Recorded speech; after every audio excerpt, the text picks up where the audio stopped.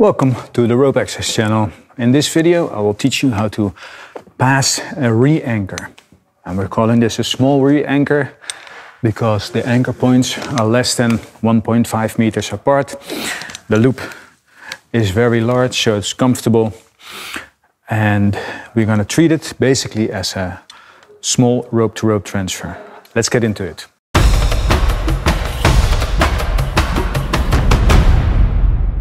So I've come from the top, descended down until I'm at eye level of the anchor points. Then I grab one of the ropes, pull myself towards the anchor point and grab the strands of rope that go down to the floor. So I pull myself in, grab the ropes and let myself slide back. And I'll do everything nice, neat, slow and controlled.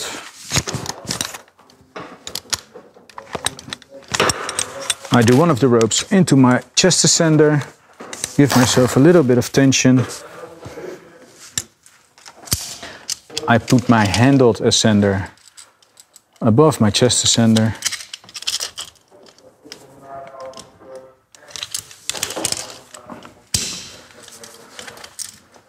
And I'm ready to go. So like I said, it's basically the same as a small rope-to-rope transfer. I descend until I'm about halfway the two anchor points. Should be something like this. Let's go a little bit more. Now that I'm halfway between the points, I do some rope attachment. Find that piece of rope that goes down to the floor, that's this one, and I'm going to put my backup onto that. So I take my backup off and I still have two independent points of attachment, namely 1 and 2. The distance is less than 1.5 meters, so I'm still good. So right now I've attached my backup device to the second strand of rope that goes down to the floor. I continue my descent until I'm in my chest ascender, and if I want to continue down, I change over from my chest ascender into my descender.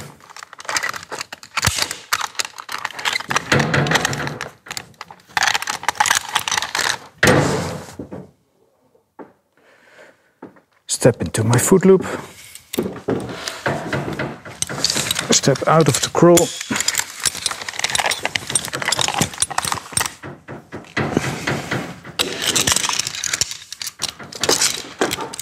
Remove my handled ascender, clean it up.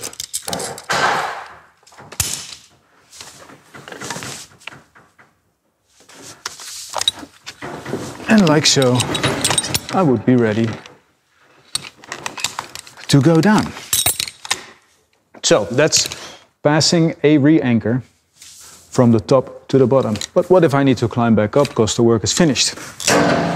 I've been ascending up, I reach the anchor points, I'll make one more step, that's it. And now, because all rope access moves, almost all rope access moves start from the descending position, I need to change over from my ascender to my descender. But before I do that, let me tell you about the sponsor of this video. Initial Klimmen is a training facility situated in the Netherlands, right north above Amsterdam. They provide all kinds of working at heights training.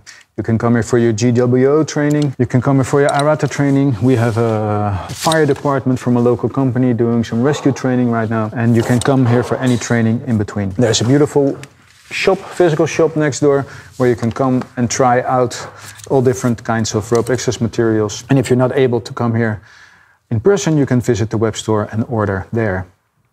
If you need more information, click that link in the description. To continue, I'll change over to my descender. So I take the ropes, I follow them all the way to where they come to the anchor point, right there. I'll take one of the ropes and put it in my chest ascender.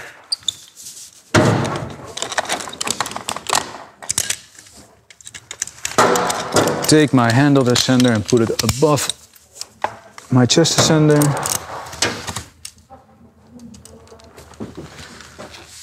Give it a little bit of tension.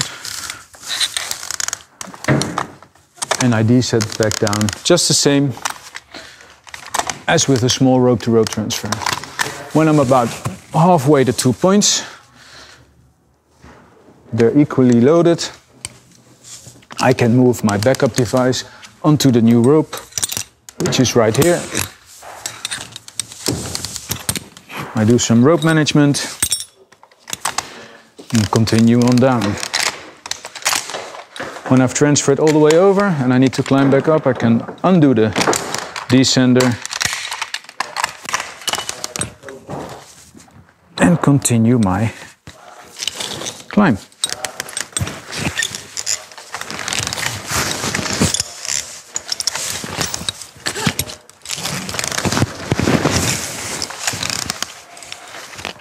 That's basically it. Easy does it. If you like this video, give it a thumbs up, subscribe to the channel so you don't miss any new videos coming out. Hit that notification bell and please leave a comment if you want to see a different technique, because there's different ways to do this. That's it for passing a re-anchor, and I will see you in the next one. Stay connected. Peace out.